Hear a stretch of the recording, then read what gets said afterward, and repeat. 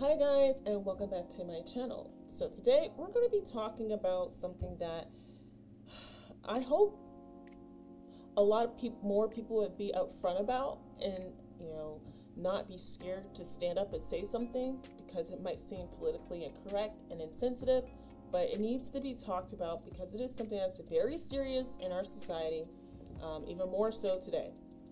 So what am I talking about? Women being mean to women, and women thinking that men are just these evil creatures running around on this earth that are hell-bent on making every woman's life a living miserable hell.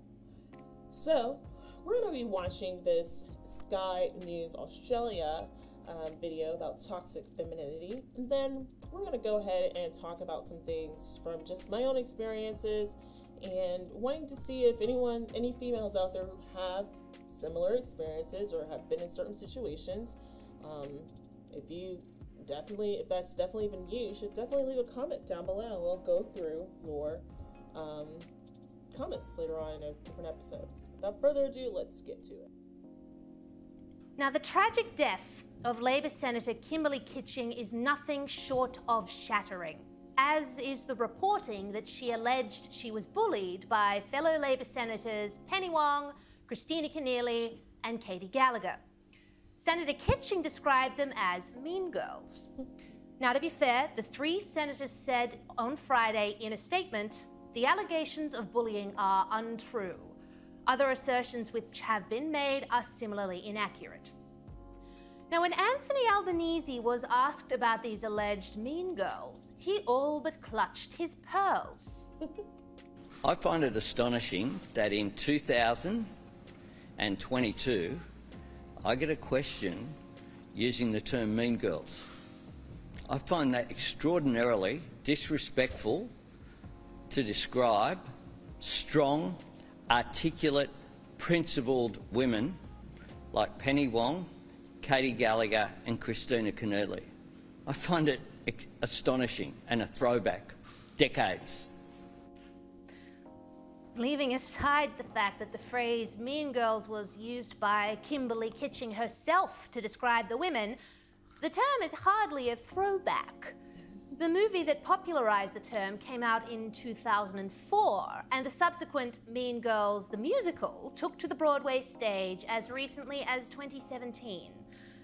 And most pointedly, the reference to workplace mean girls will likely leave a considerable number of women sighing in sad recognition.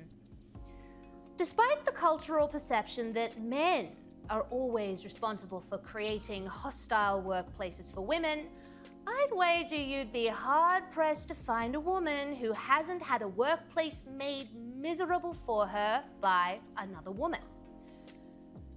So I will say this, I've had my fair share of bullying growing up, and I will attest to this. High school, my first time ever being in a public setting was high school. I was homeschooled majority of my life, and for a little while was in private school. But when I turned 13, I came into this lovely decaying system that is known as the public education system.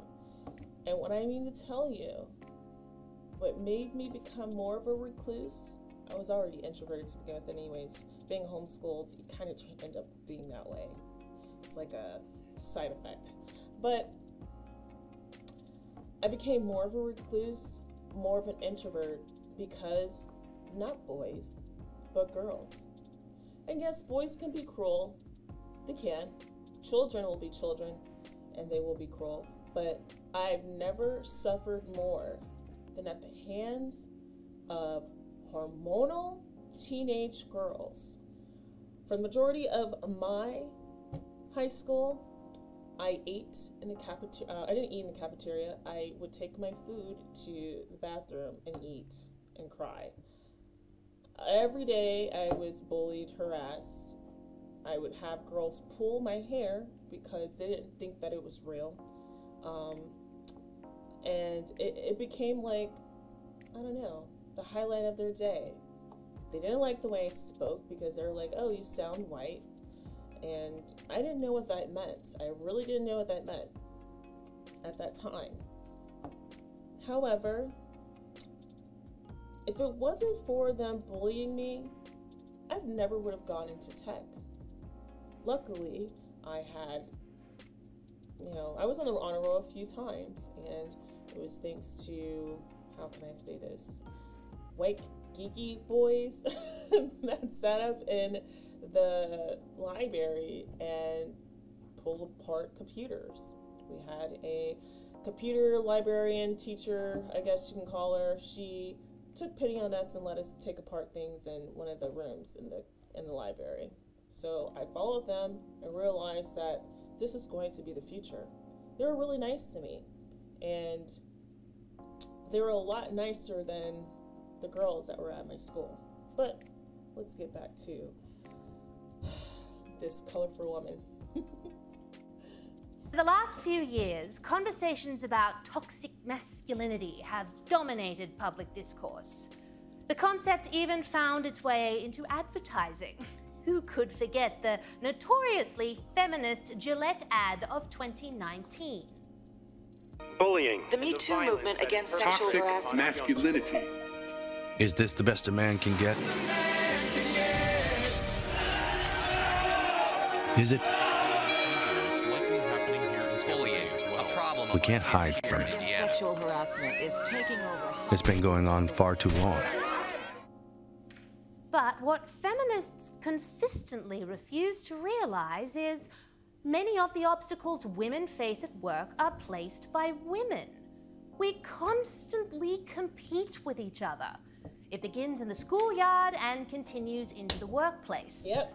And while men and boys will spar with aggressive confrontation, women undermine each other in subtle, toxically feminine ways.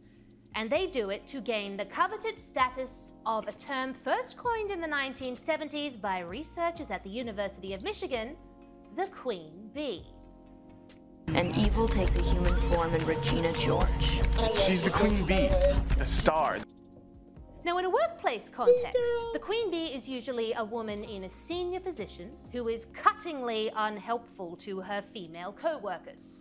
She may verbally abuse them, publicly humiliate them, or use the cover of smiling passive aggression to undermine their achievements or chip away at their confidence. So I kind of experienced something like that in the military, and it was more so with officers. I didn't really care about coveting favor with individuals because I did my job in IT, and most of the time people would want my favor with something. So if they were nice to me, I obliged them. If they were not, I would make up so many, like, I'm sorry, your account has been locked. Oh, sometimes I would purposely lock their accounts because they were just mean people. And I know that's probably not, a nice thing to do, but when you're IT and you control the fate of people's schedules and emails, it kind of, it's like a relief. But obviously, a lot of times I would just do it for 5 minutes and then just let it go. But I definitely had this. I definitely faced this with female leadership when they were officers, and I really didn't care to make friends with individuals. I just did my job, and that was it.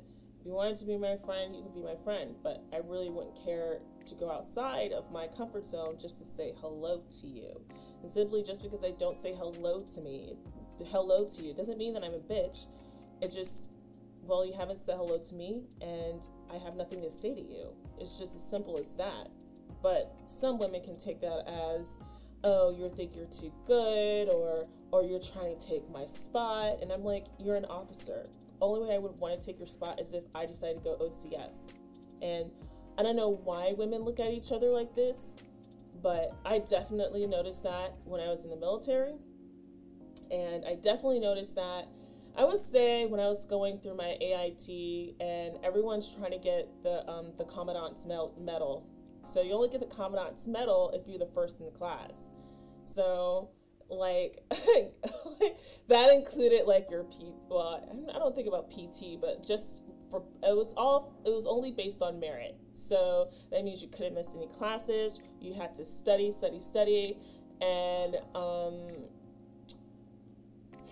there would be, and let's just say there will be individuals fighting so fiercely for that medal, they would do anything to sabotage their opponents who they felt like were a threat. So I know what that feeling is like too. This is one of the reasons why I try to stay out of the fields or career fields that are dominated by women. It's so toxic, it's exhausting, and I don't even know how women do it. I just don't. If such treatment is ongoing, which it generally is, the queen bee's prey can suffer serious psychological damage. The prey may either wither into obscurity or quit the workplace altogether. But the most important thing to note here is the queen bee does not treat men the same way she treats women. It's known as the rope ladder effect. A woman will climb the ladder to the top, then pull it up after her so no more women can follow. Eventually, the only way for women to work around this queen bee is to join the proverbial hive. The weird thing about hanging out with Regina was that I could hate her, and at the same time, I still wanted her to like me. Okay. You have really good eyebrows. Thanks. Move. Same with Gretchen. The meaner Regina was to her, the more Gretchen tried to win Regina back. She knew it was better to be in the plastics, hating life, than to not be in it all. And in my personal experience, heaven help any worker bee who challenges the mighty queen. For if she does not manage to usurp the throne, she shall surely be damned. Do you know what everyone says about you? They say that you're a homeschooled jungle freak who's a less hot version of me. Yeah. Now, I definitely felt that one. It was so close to home. despite toxic femininity being prevalent in many workplaces for decades, why do we only see negative messaging about male behavior at work?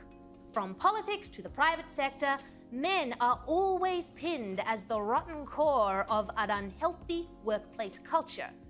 Women, on the other hand, get away with it. Why? Because societally, women are perceived as, dare I say it, children, including and indeed especially by...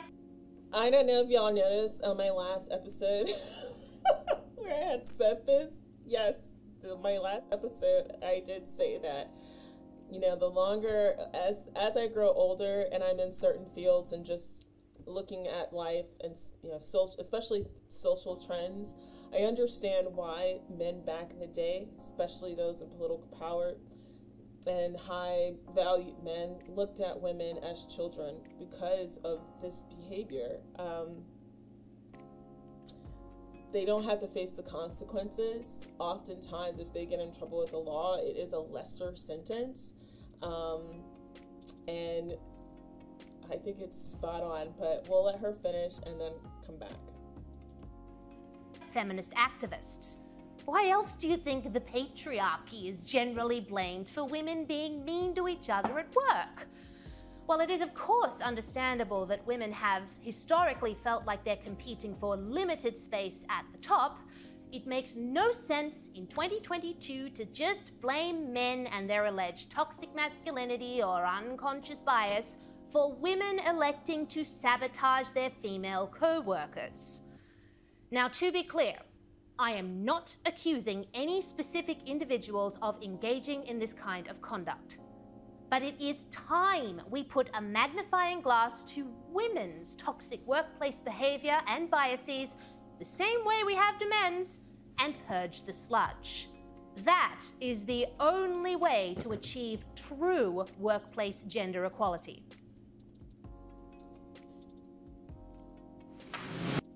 Okay. So, I 100% agree with her on everything when it comes to this. And this is one of the many reasons why I went into IT field.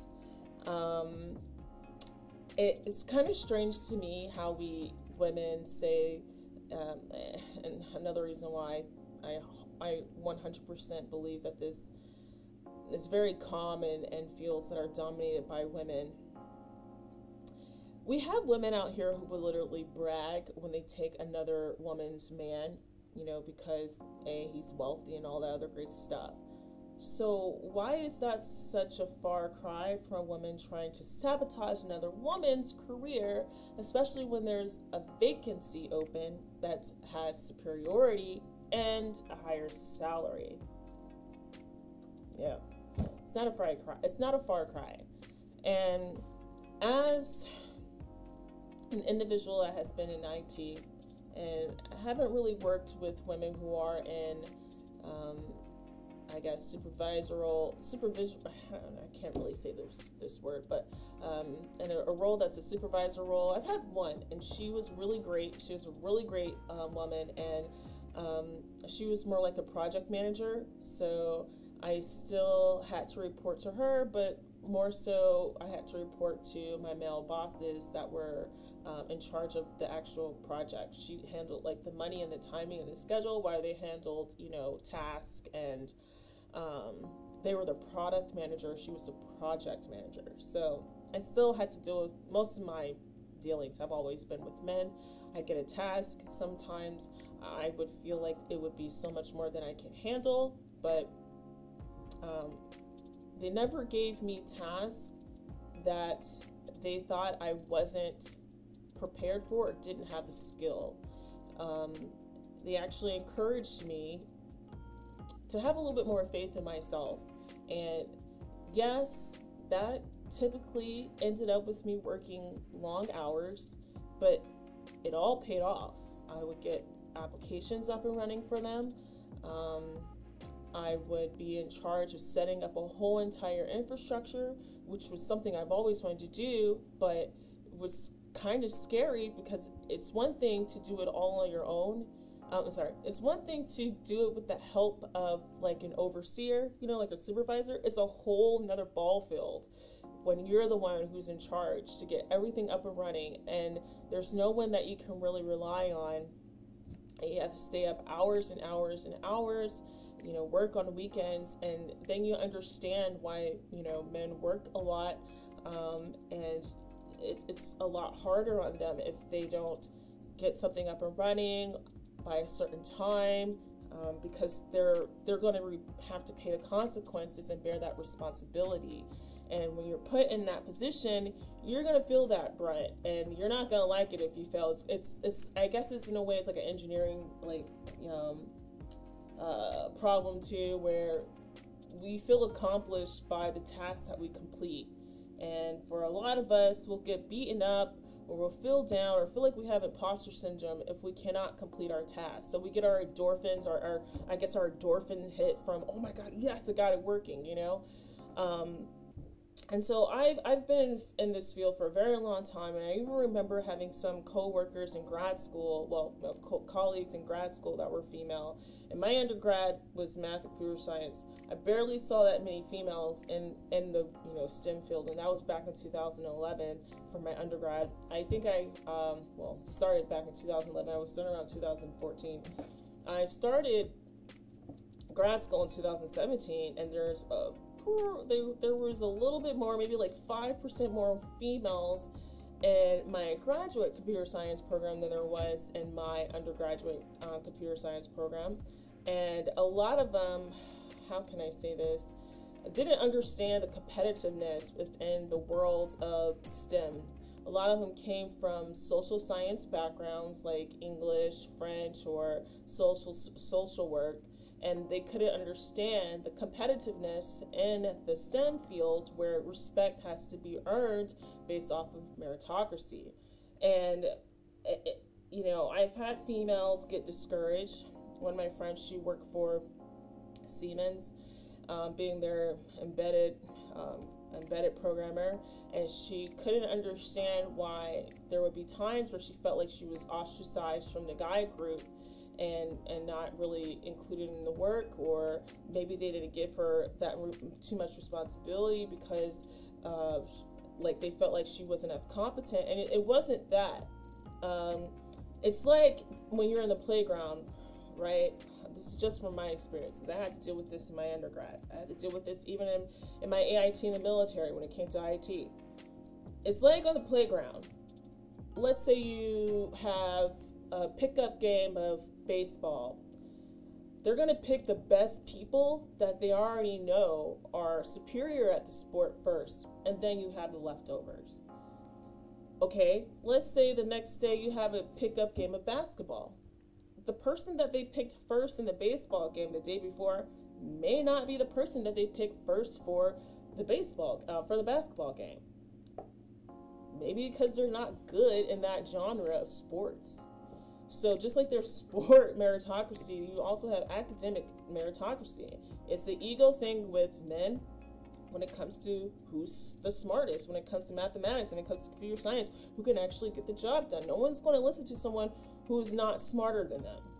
And a lot of the times you have to prove that you are the smartest, that you can do something, and you're the guy or the girl to go to when you need this type of problem solved. So I had encouraged her to say, hey, stick it out. This is not a pass of judgment on you. This is just how this world works. Men oftentimes will give you tasks to see if you can do it.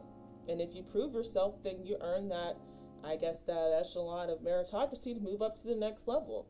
They'll give you more responsibility, and the more you knock it out the park, you move up.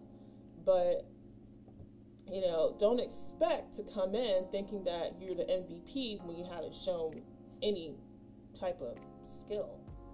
That's how it's always been, and this is one of the reasons why, in IT, if you're a female, you're gonna have to just deal with it. And it's not like, I've never been around men who were like sexist towards me in the IT field. Never, not one. However, they do want to encourage you to stay in the field. And to be honest, if I can think about it, from undergrad to graduate school, most of my professors were all men. Since I was such a studious type of student, I will always go into the office hours, and most of my professors end up saying I caught the bug. Especially with math. They would encourage me to stay in. A lot of them encouraged me to stay in. Anytime I felt like giving up, they would always encourage me to stay in, because I did have a knack for certain fields or certain topics. Not all the topics, but the ones I was really good in, they did encourage me. I've had one female professor, and she was from Poland. Great professor. She encouraged me to stay in. But there wasn't a lot of females promoting other females to get into, or I should say encouraging them to stay in. Or I wouldn't even say proactive. And,